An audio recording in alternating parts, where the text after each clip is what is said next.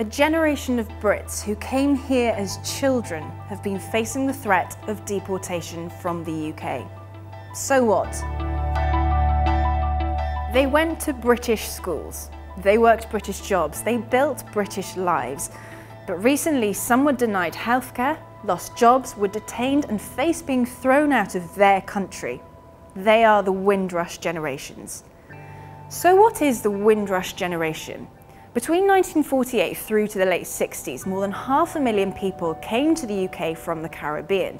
It was the first wave of Commonwealth immigration.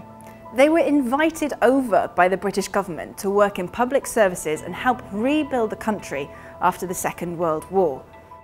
Where do you come from? Jamaica. Have you brought your children with you? Yes. How many? 5 children. Those children who came here are now pensioners. People like Michael Braithwaite, who left Barbados when he was 9. He was told he was illegal after reapplying for his job in a school, a job which he then lost because he couldn't show the right paperwork. Do I belong where I am for what I've been here all this time? And to be put in that position, it sort of made me feel like I'm an alien, basically, or I have no status. Another who has suffered is Hubert Leslie. He came from Jamaica on his mum's passport and found himself out of work as a maintenance man because the Home Office had declared him an illegal immigrant. I feel like an alien in this country. Yeah, because if I've worked and lived in this country for a long time and the Home Office would come and look at me and tell me that I've got no status in this country and I've worked and I've paid my tax. So what led to the threats of deportation? It's really important to know that the Windrush Generation have been living here legally. Tougher immigration rules were brought in by Theresa May when she was Home Secretary, where in her own words, a hostile environment was created to expel illegal immigrants. Remember those vans? The problem is that a lot of the Windrush Generations never applied for a British passport when they arrived here, because back then the kids would have travelled on their parents' passports when they came to this country. When their parents or grandparents passed away, they were then left with no ID of their own. Anthony Bryan came to the UK from Jamaica with his family in 1965. At only 7 years old, he arrived on his brother's passport. When he recently tried to apply for his own British passport to visit his mum in Jamaica, he had no proof of ID, so immigration came knocking. They said I'm illegal. Their job is to move me out of the country.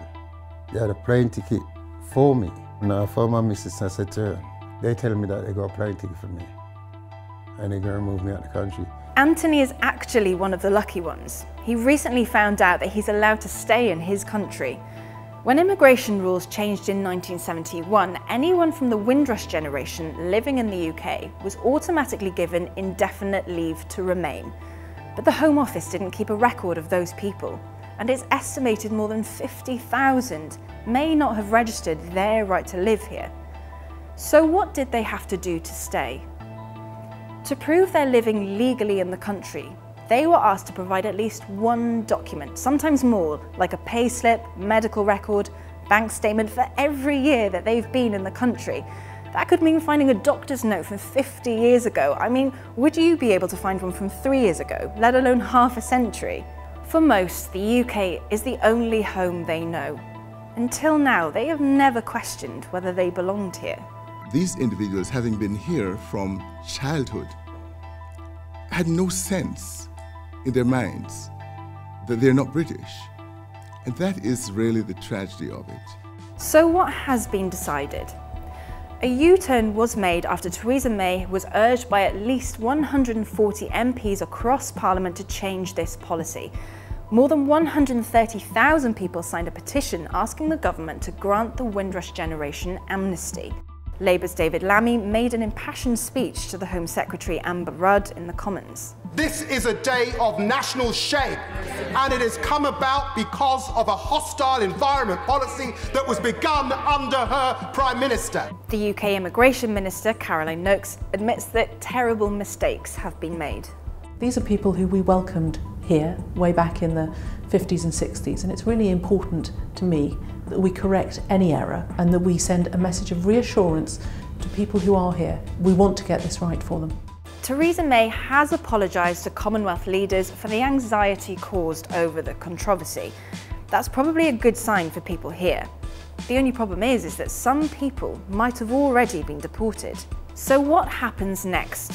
A Windrush task force has now been set up by the Home Secretary Amber Rudd to address the situation.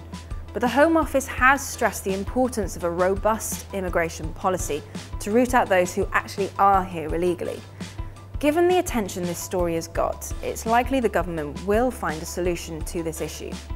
But for the Windrush generation, will it really make up for the way that many of their lives were turned upside down? Some people reckon this is a possible glimpse into what could happen after Britain leaves the European Union.